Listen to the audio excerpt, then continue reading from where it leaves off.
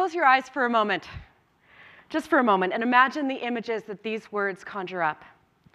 Energy, oil, gas, indigenous, sustainability, pipelines. Now open your eyes.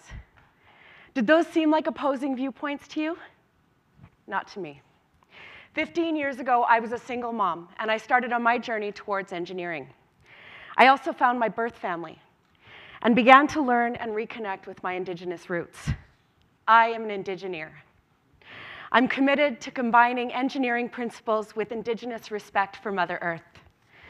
I invite you to join me in a space where we can transcend opposing viewpoints. This space is mentoring. Did you know that Canada's Indigenous population is the fastest growing demographic in the country?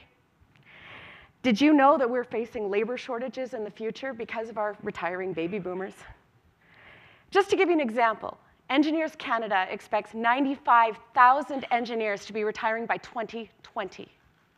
And to compare that, over 35,000 engineers in Alberta, less than 100 have self-declared as Indigenous. There's still an educational gap with our Indigenous youth. They face challenges: poverty, community isolation, lack of role models.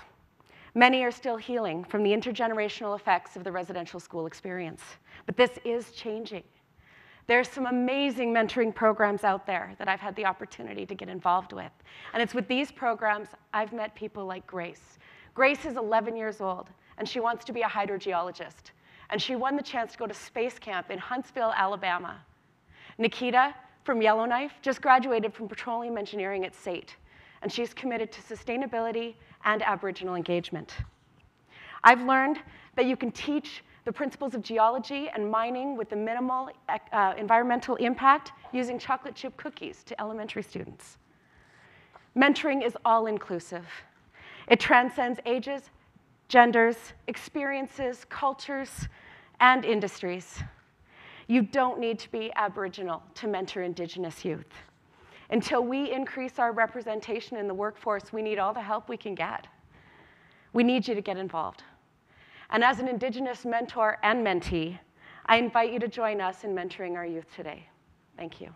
Cool.